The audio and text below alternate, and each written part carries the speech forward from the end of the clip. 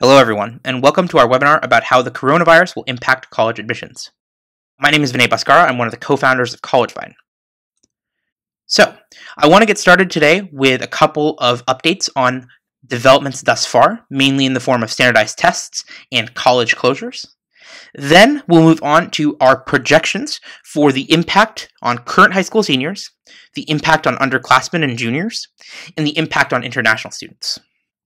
Let's get started with standardized tests. So beginning with the SAT and the College Board.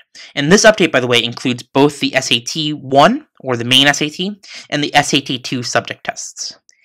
If you had a school-administered SAT exam scheduled for March, April, or May, those exams have all been canceled by the College Board. Additionally, the May 2nd test date, which had both SAT and the SAT subject tests, is canceled. The June 6th SAT test date is currently still scheduled, but our projection here at CollegeVine is that this date will be canceled or severely disrupted due to the ongoing impact of the coronavirus.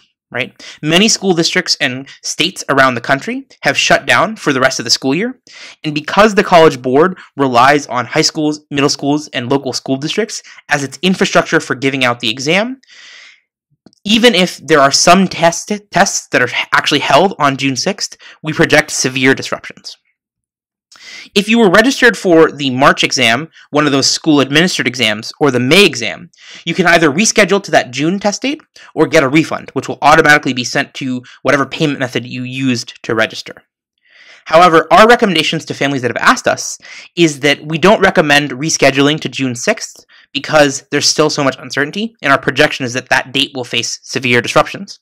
Our recommendations to most families is that they should wait until the fall to reschedule for either the August exam or even later than that.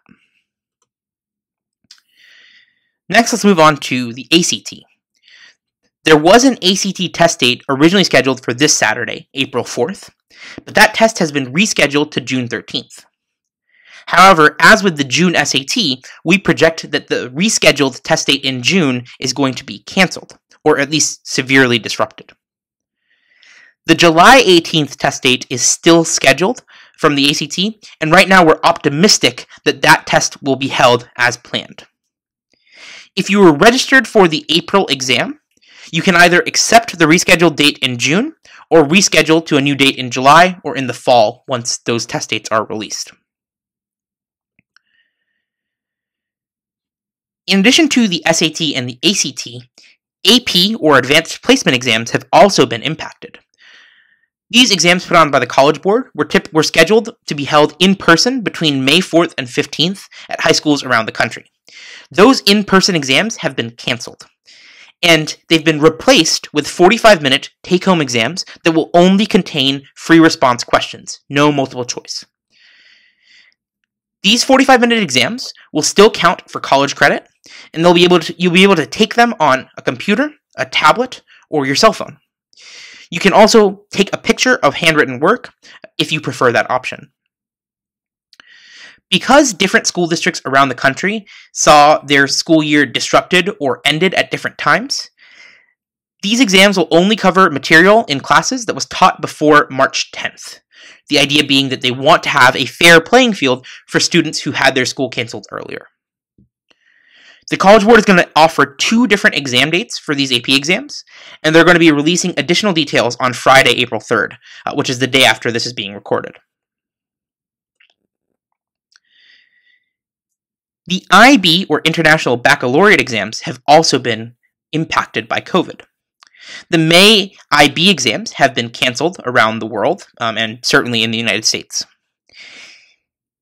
However, if you were counting on using those exams to work towards a diploma or course certificate, you can still be awarded that diploma based on your work in class.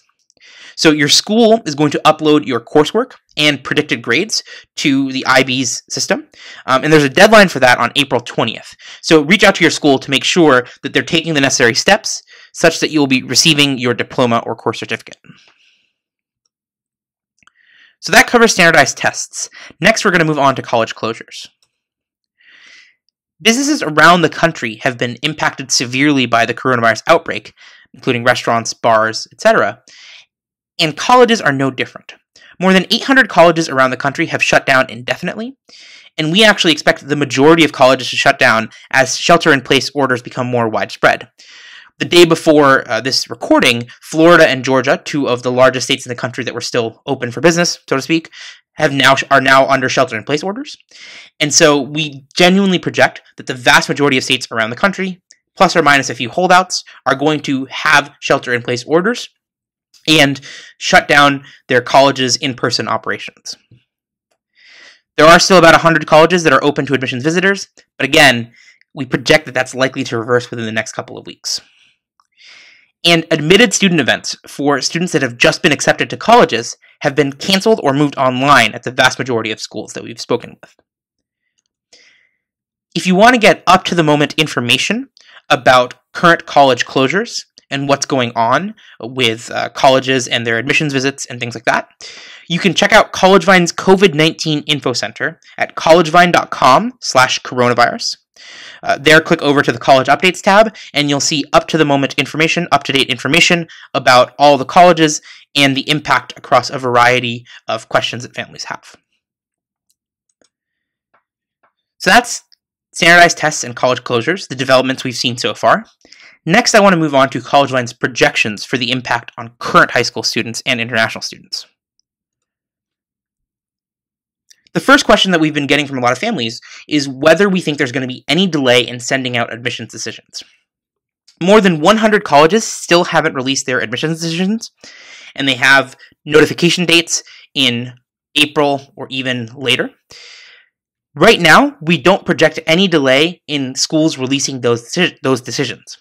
And the reason is that at many colleges, 95% or more of the decisions were made before mid-March, when a lot of schools started to shut down. The time remaining between the middle of March and when those schools actually send out decisions is largely about figuring out financial aid packages and filling those last or final spots in the class. So the good news is that we don't think there's going to be any delay in hearing back from a college whether you've been accepted, rejected, or waitlisted.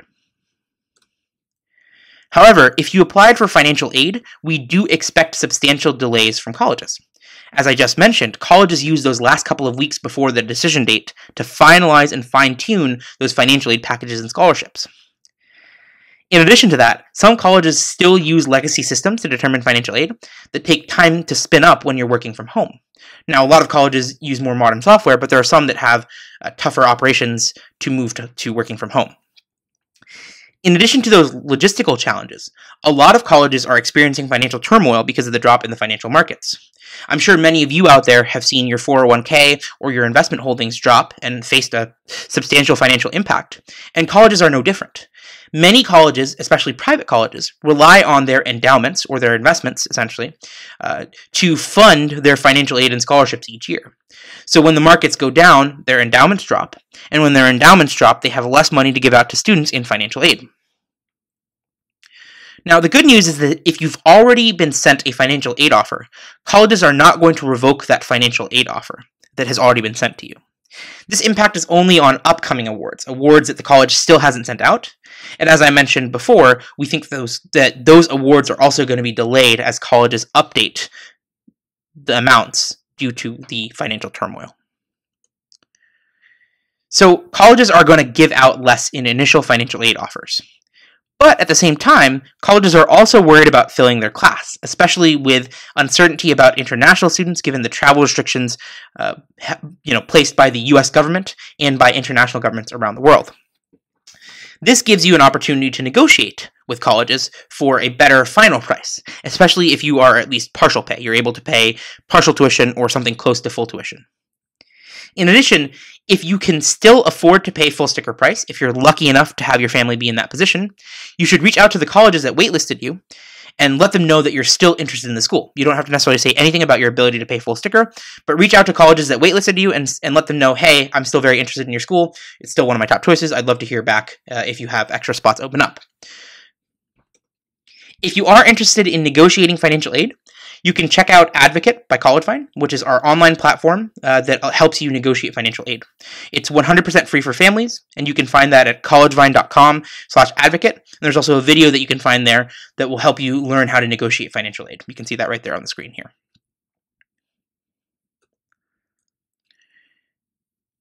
All right. So the next deadline that a lot of families worry about after hearing back from schools about acceptances and hearing back from schools with financial aid offers is the deposit or enrollment deadline. This is the date at which you as a family have to tell a college, hey, we're choosing to enroll in your university, and usually the date at which you have to put down a deposit to secure your housing for the fall. Our projection is that colleges are going to be much more forgiving this year with that deposit and enrollment deadline, which is normally May 1st at most schools. More than 300 colleges have actually extended their deadline to June 1st or later this year, given the uncertainty around COVID. And we actually project that the vast majority of schools are going to join them and eventually move their deadline to June 1st.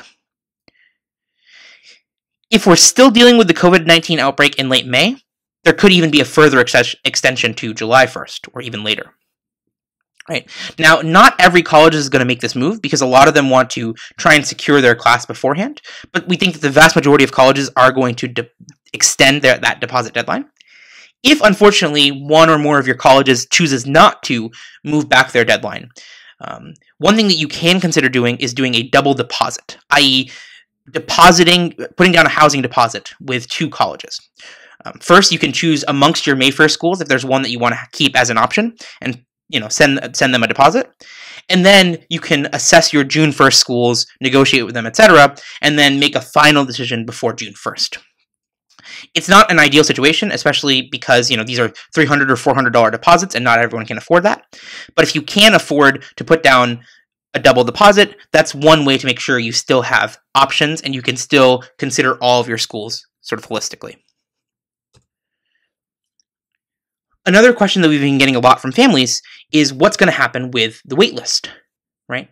And so our expectation is that colleges, particularly selective schools, are going to put more students on the wait list than in a normal year due to all the uncertainty. We also expect colleges to accept more students off of the wait list, but mainly students that are full pay or high partial pay as far as tuition goes. If you need a lot of financial aid and you're on the wait list, colleges might not give you as much of a boost. One final note that we want to share with families is about when you should actually reach out to colleges if you have admissions concern or if you just want to talk about financial aid and negotiate a better price. One thing that we urge all families out there to keep in mind is that admissions officers and college employees are just as freaked out as everyone else right now. In the best case scenario, they're having to adjust to working from home, dealing with spouses and kids and laggy internet connections and every other problem that folks shifting to work from home are facing these days. In a worst case scenario, they might have a family member who's a medical professional or out there working despite the COVID outbreak, or potentially even know someone that's affected by the coronavirus or in serious condition. Right? So just as many of you out there, I'm sure, are facing a tough time with the coronavirus, a lot of college employees are in the same boat. And they're overwhelmed with trying to shift to work from home, scrambling to finalize decisions. In some cases, they're being asked to help their schools transition to online learning and take an all-hands-on-deck approach to that. So our recommendation is that if you have a school that has only recently shifted to working from home, that has only recently shifted, away from in-person operations, right, in certain parts of the country, give those admissions officers and college employees a week or so to settle into their new normal, right? Ultimately, you as a family need those admissions officers to help you out and to, in some cases, make a decision or make a case for what you're asking them for to their colleagues.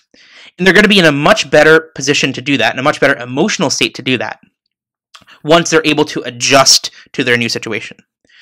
Now, this doesn't mean that you should wait for a month or 2 months to reach out to colleges, but try to give folks, a week or even 3 or 4 days after they shift to online-only operations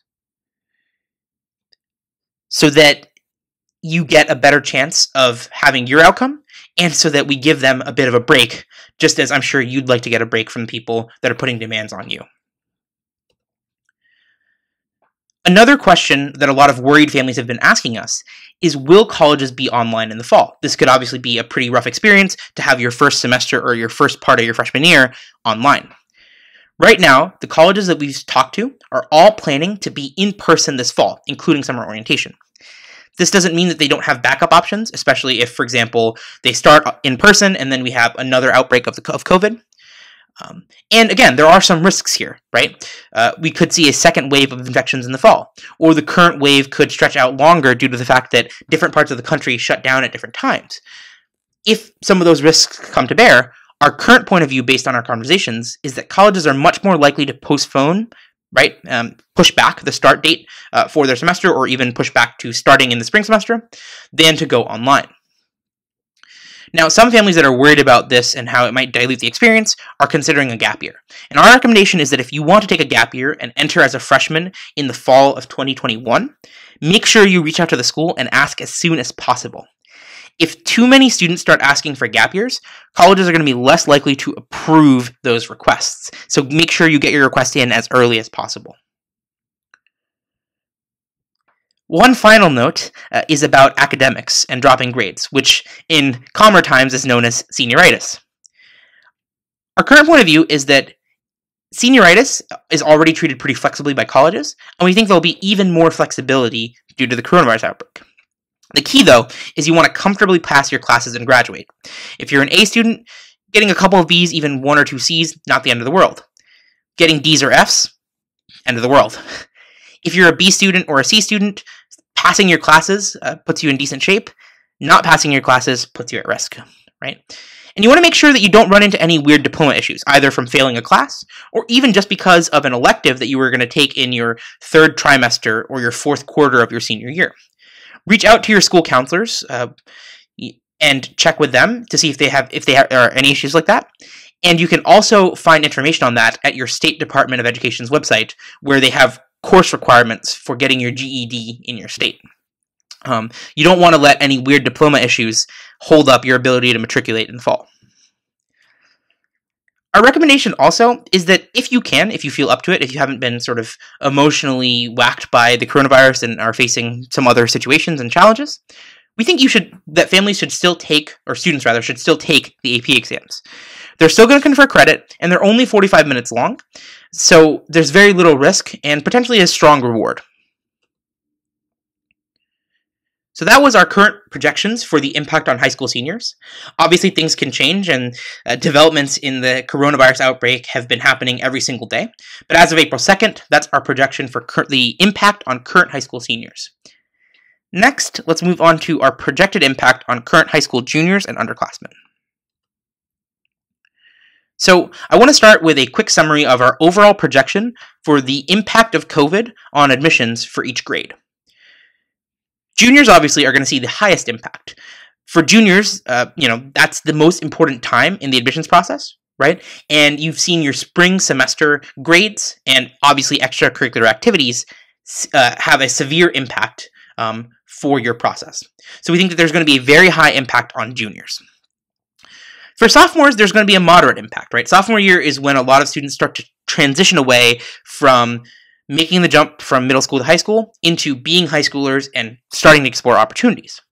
So we do think there's going to be a medium impact on sophomores, but you will still get your junior year in the fall and the spring. Obviously, if COVID has a second wave in the fall, then your impact will increase. But for right now, we think that sophomores are going to have moderate impact. It's going to affect your admissions process, but that effect is going to be less than it is for juniors.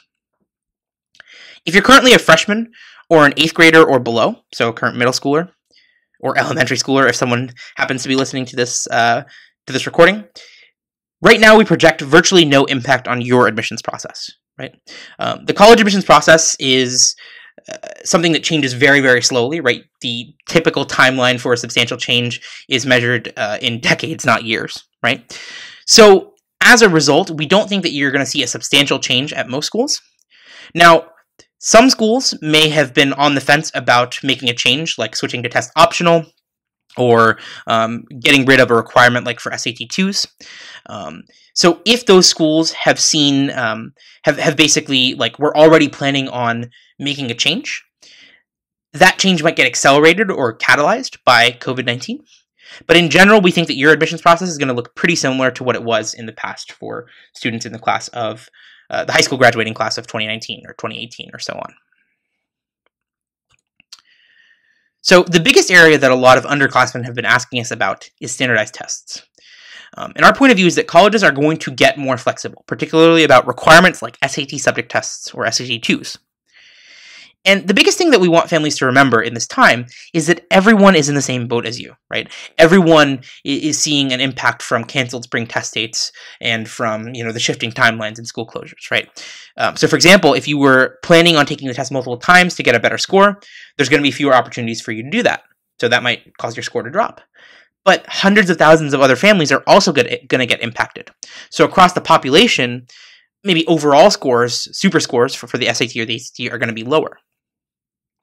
So just keep that in mind and try not to freak out too much, because everyone is definitely in the same boat as you.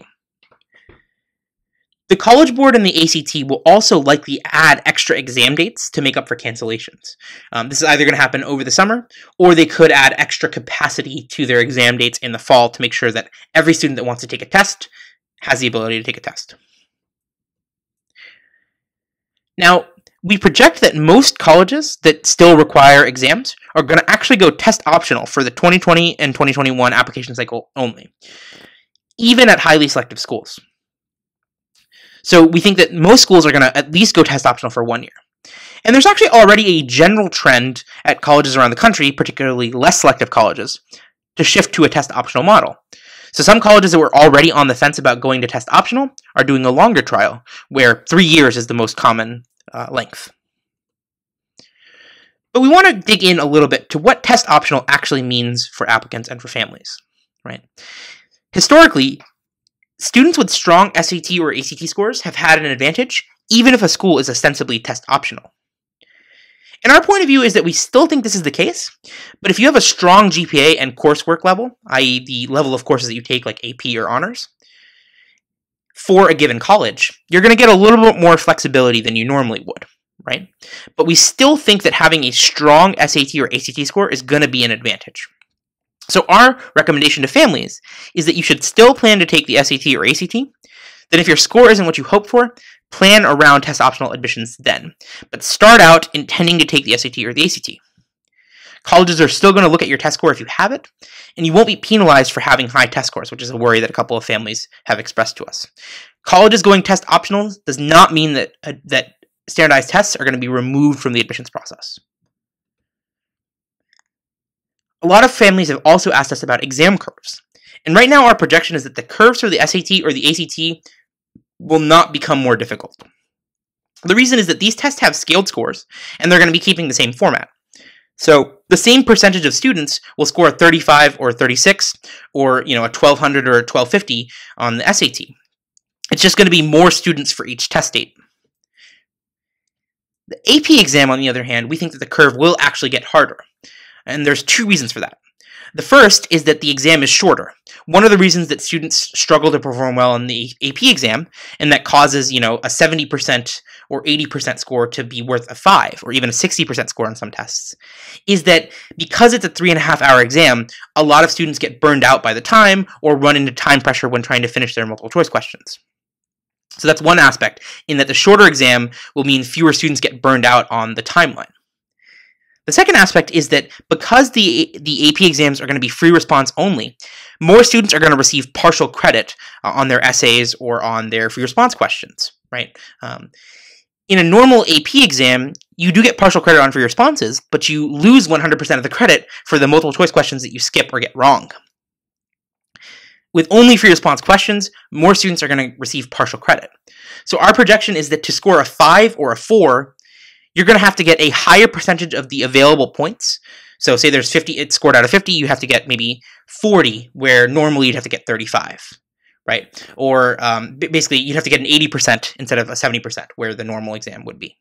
So we think that the AP exam curve is going to get harder. We also think that AP exams will be given less weight in the applications process due to this change in format. So if you were going to rely on AP exams as an important part of your application, you should consider taking a subject test as well to back up that AP score. AP classes that you take in school are still going to have the same weight in admissions. It's AP exams where we expect to see that shift. Keeping with the theme of academics, We also expect colleges to either throw out or reduce the weight of your grades from this current semester between January and June of 2020. So that's the second semester of your junior, your sophomore, or your freshman year, right? And so this is going to helpfully reduce the impact of your school switching to pass-fail. Additionally, to replace this missing semester, GPA in your first semester of senior year is going to become more important, right? So if you're a current junior, our recommendation is to try to get more college applications work done over the summer so that you can focus on building out and finalizing your EC profile and your GPA in this sort of fall of your senior year, right? The effect is going to be strongest for rising seniors, right? But it actually applies to all underclassmen. You want to make sure that your GPA in your first semester of senior year is higher. So our recommendation is that if you haven't already and you're a current junior, start researching colleges now and begin to build your school list. In June and July, our recommendation is to work on your common application essay and your common application activities list and all the other aspects of it.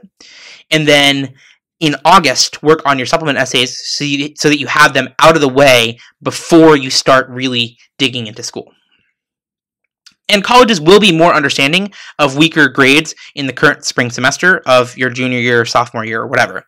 So it's not the end of the world if you're struggling with the shift to online learning, but you got to make sure that you buckle back down when you get back to school in the fall. So I want to quickly give a summary of our projected changes to the admissions process and how different elements of your application are going to be weighted. So some of the aspects of the admissions process are going to become more important. Things like essays, your first semester senior year grades, the level of courses that you chose to take in your junior year, and the alumni interview. Some stuff is going to become less important. Your second semester junior year grades, your AP exams, your recommendation letters, your SAT and your ACT.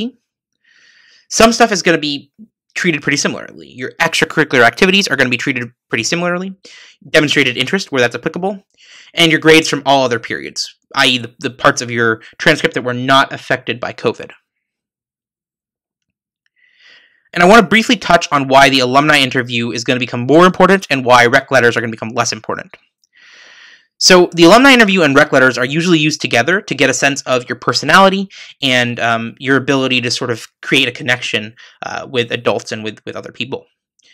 Normally, the teacher recommendation letters and your guidance counselor rec are weighted more heavily, particularly the teacher recommendations, right?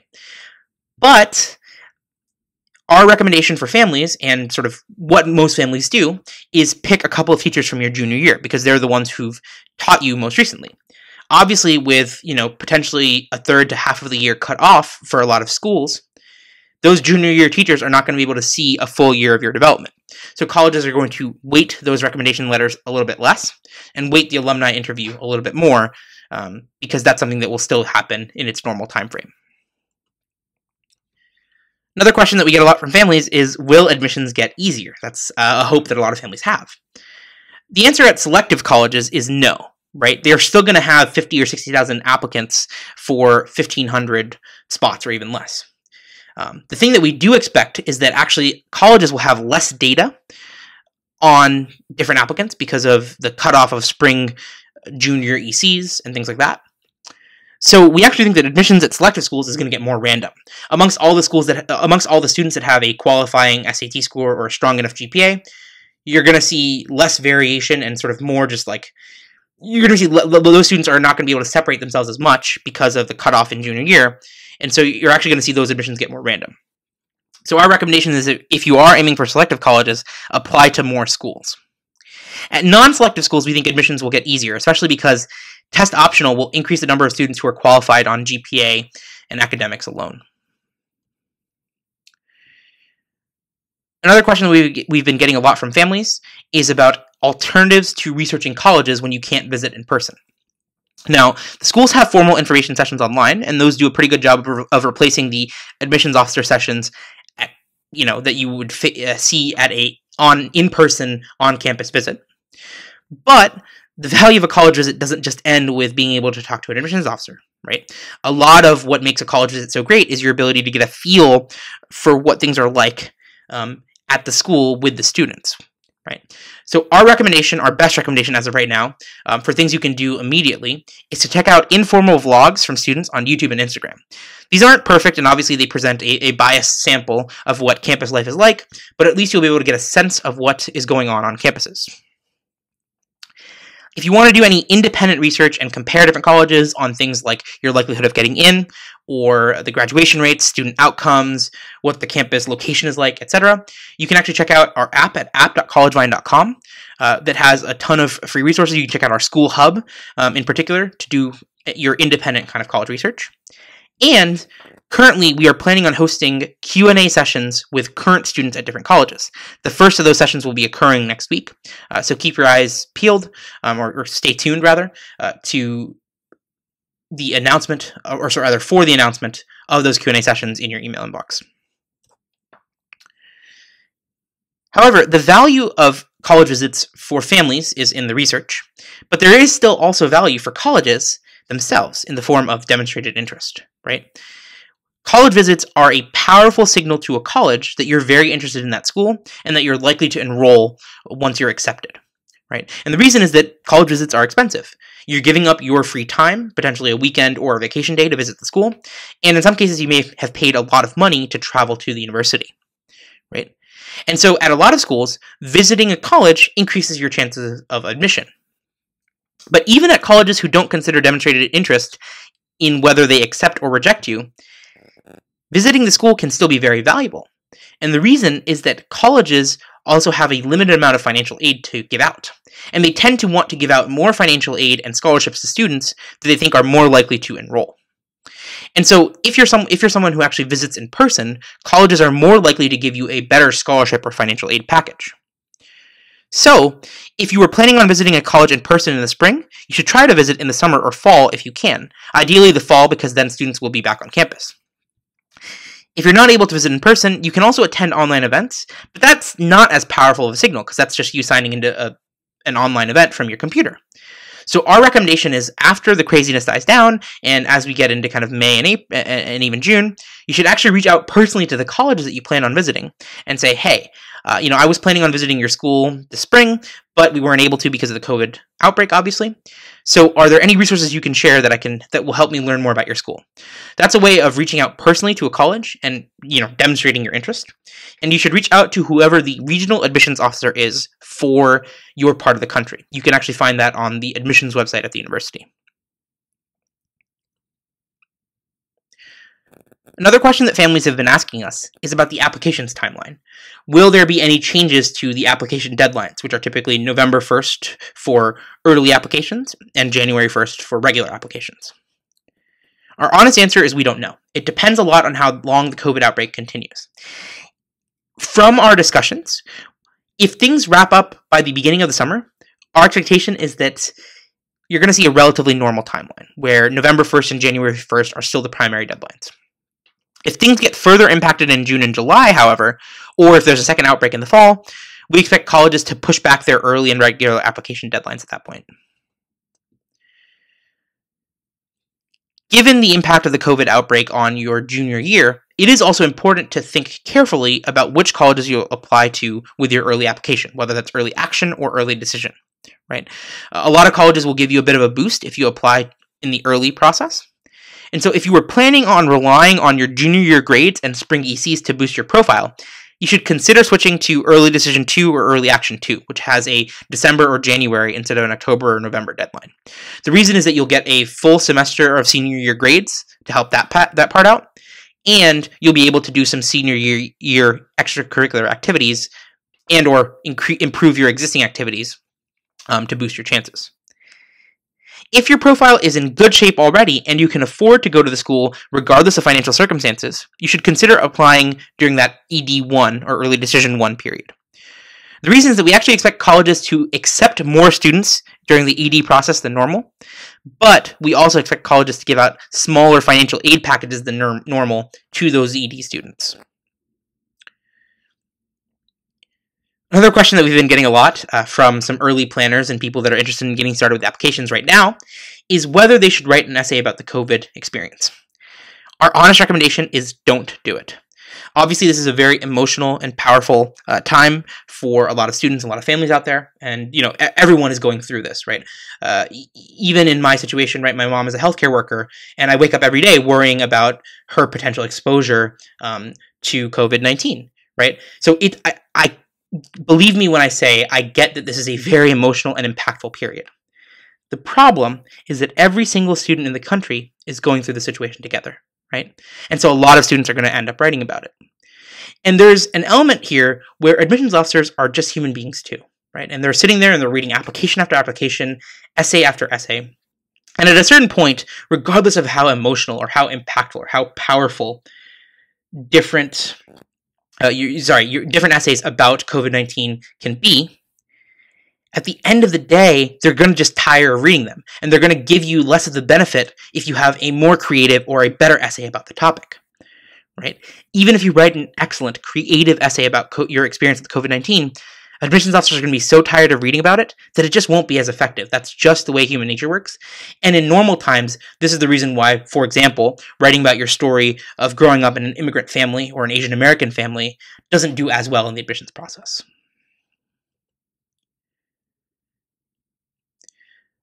Another question we've been getting from a lot of families is about financial aid, right? Our expectation is that colleges will be much less generous next year with financial aid, as we mentioned earlier, because of the impact on their endowment. If you're lucky enough to be able to afford full pay, even after everything that's gone on, then you should consider applying to a few more stretch or reach schools. These are schools where your profile or your test scores are a little bit weaker than that of the typical student. In normal times, you might have a low chance of acceptance, but with the impact of COVID-19, you could see a boost if you are full pay. Even if you are not in that lucky position, you should also keep documentation this year of every financial change or expense that you face due to the COVID-19 outbreak. This is going to be useful for financial aid applications and negotiation down the line. Finally, I want to touch on extracurricular activities, because a lot of students have obviously seen your spring extracurricular activities affected by the COVID-19 outbreak. Before I dive in to how to tackle ECs in the current climate, I want to just give a brief primer and refresher on how extracurricular activities are judged in the admissions process. So there's three key components or three key areas of value for extracurricular activities in the admissions process. The first is your level of accomplishment. This is things like winning a leadership position, earning an award, or placing well in a competition at the regional, state, or national level. But the value of an EC is not just in your accomplishments. It's also in the depth and breadth of your commitment. The depth of your commitment is how much of your free time are you devoting to this activity? How many hours per week or hours per month are you putting into this activity? The longer you spend on an activity each week, the more valuable it's going to be in the admissions process. In addition to depth, breadth also matters. An activity that you've been doing for multiple years is going to be more valuable than one that you just picked up in November or December of your senior year right before applying. So the breadth of commitment also matters.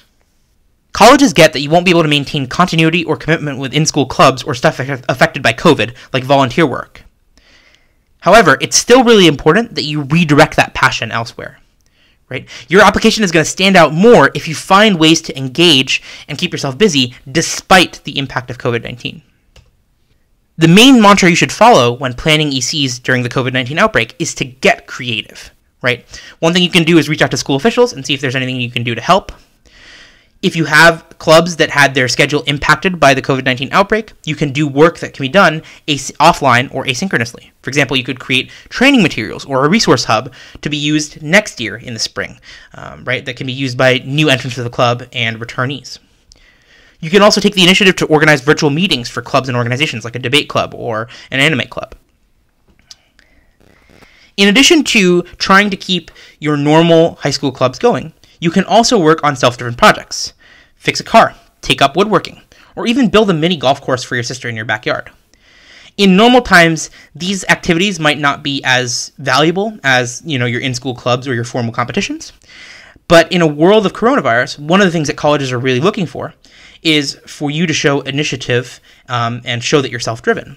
And working on independent and self-driven projects is a great way to do that.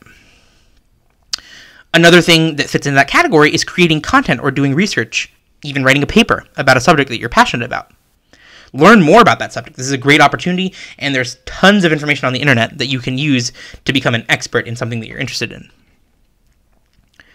One additional activity type that we are particularly fond of recommending to families is to reach out to people in your community who are elderly, alone, or otherwise isolated due to the COVID-19 outbreak, and keep them virtual, right, over Zoom or over the phone, company.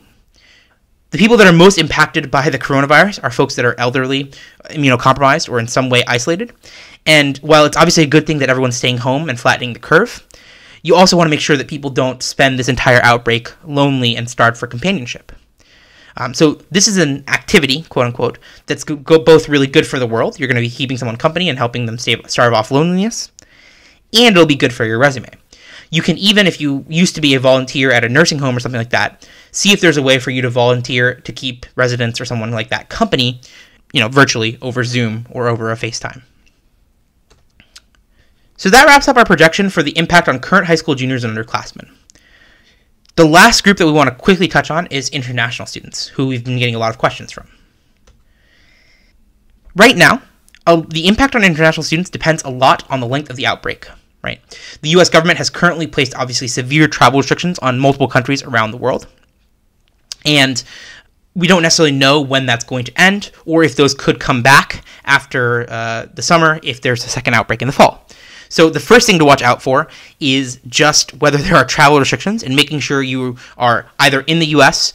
or comfortable staying at home and delaying until you can get back into the U.S. Right. Now, as far as admissions requirements, colleges are likely to get more flexible about the TOEFL, SAT, or other requirements that they normally have for international students. Where they will not get more flexible is about visa issues or about finances, right?